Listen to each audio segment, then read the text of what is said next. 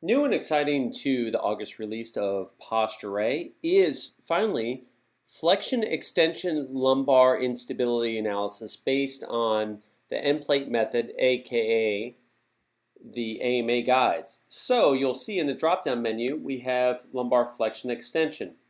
Now at this time we're basing the instability purely on the end plate analysis, not the posterior tangent body analysis like we do in cervicals. We have 3 different methods in cervicals.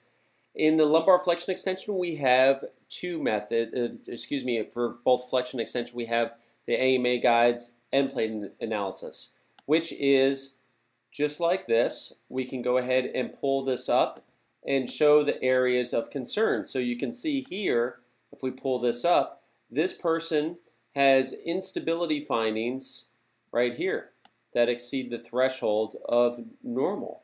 Okay? What's nice is that now when we generate the report, we're going to go ahead and I'll generate the actual report. The patient's report will show basically George's line turning red for patient education, which is just like the cervicals. However, if we go into the instability report, notice that we're going to go scroll through. So we have the cervical analysis, which you already know and love. Okay, we're going to go into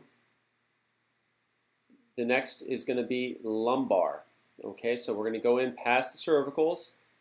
Here we are, the lumbar flexion extension instability analysis, and of course we also put that into table format, as well as, and notice here, of course, it has the table of values, as well as text.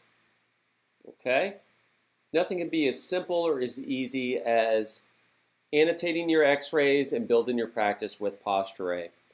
For more information, please visit postureanalysis.com or email us at info@postureco.com.